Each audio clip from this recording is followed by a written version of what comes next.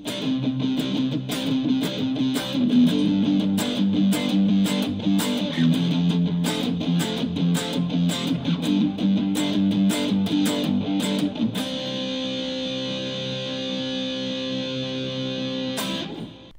this video, I walk you step by step through the process to build your own Explorer-style 3D printed guitar kit. You simply 3D print the body, and the kit includes everything else you need to build a fully functional electric guitar. This includes the neck plate, electronics panel, bridge and neck pickups with quick connectors, all associated hardware and strings. It also includes dowels and super glue for assembling the body. So if you're looking for a project to combine your hobby of music and 3D printing, then this is the kit for you. Check out the link in the description below for more information on this kit, as well as my other 3D printed guitar kits. Or if you're just looking for files, there are also many STL only options available. So without further ado, let's get started. The kit includes a download of all the files you need to print the body of the guitar in both STL format as well as 3MF format, which has the print settings automatically preloaded, so you can simply load the file into your slicer and hit print. Although the kit is a single coil pickup design, I also offer a humbucker STL option as well that I'll link to in the description below. The guitar body is split into a center core and 5 outer parts that get assembled together using dowel pins and superglue. Please note that the recommended print bed size is 256 by 256 millimeters or greater. It's recommended to print the center core of the guitar in a high infill percentage to ensure that it won't flex due to the tension of the guitar strings. At a minimum, I recommend using at least 60% infill and 6 wall perimeters. Since the outer pieces don't see any significant load, they're printed with less infill and less perimeters. For this guitar, I decided to print in multicolor, but you can also simply print in a single solid color. All components can be printed in PLA, but you can also use ABS or other stronger materials if you're looking for even more rigidity. Depending on the design and settings you choose, you can expect to use somewhere between 1.5 and 2 rolls of filament and have a total print time between 35 and 40 hours.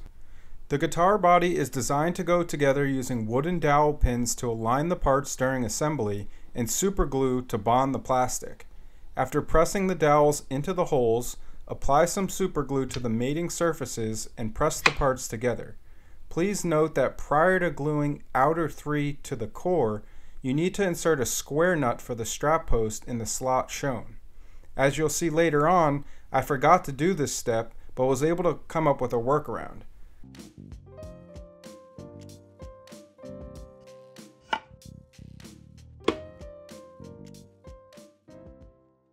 To allow the adhesive to fully set, I recommend using wood clamps to tightly squeeze the sections together for 24 hours. This particular design does not use epoxy, but note that many of my other design options include a recess to pour an optional resin top. I'll provide a link in the description to some of my other videos for examples that include resin. Next, it's time to assemble the rest of the non-3D printed components. I've found that sourcing high-quality guitar components can be challenging, especially an affordable neck that's straight and well built. Luckily, you won't need to worry about individually sourcing quality parts, as this kit includes all genuine Fender Squier components. For assembly, you will only need a screwdriver. First, route the output jack through the body as shown. Then route the black ground wire coming off the electronics panel and tape it to the bridge cavity as shown. This will ground the bridge when it's installed.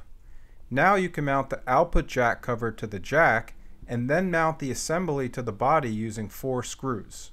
Now we are ready to attach the neck pickup to the neck cover plate, getting ready to route the wires as shown and making the connection to the electronics panel by matching the color-coded wire connectors.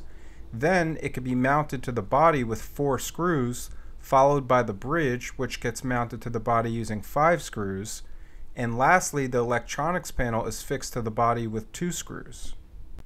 Flipping the guitar body over, we can install the strap post.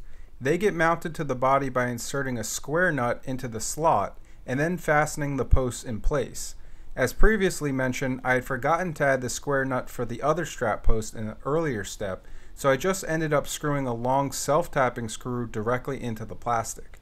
We are now ready to mount the neck to the body using the neck plate and the 4 long fasteners that screw directly into the neck.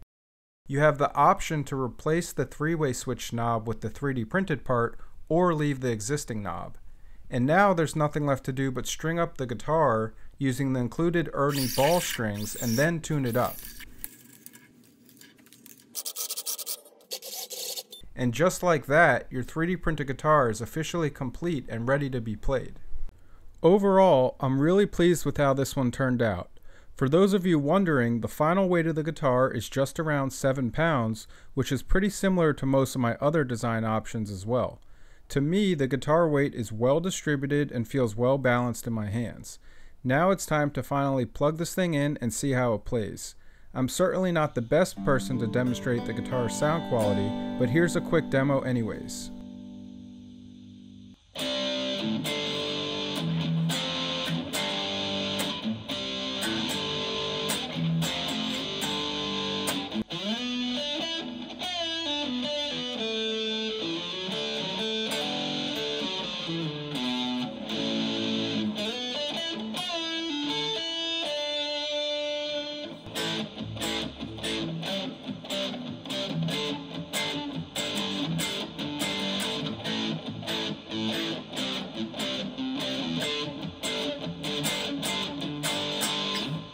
As always, if you enjoy the video, please consider liking and subscribing to support the channel.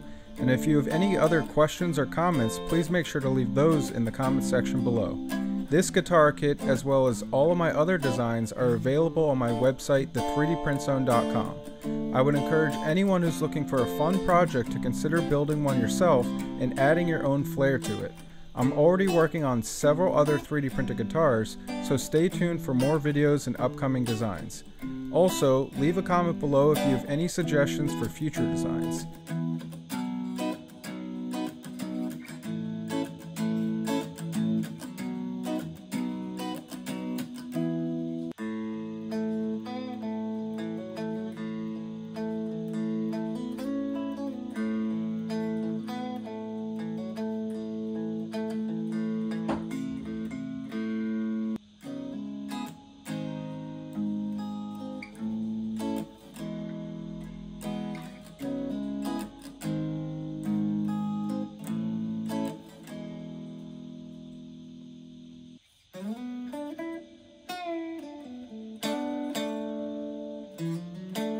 Thanks again for watching, and we'll see you in the next video.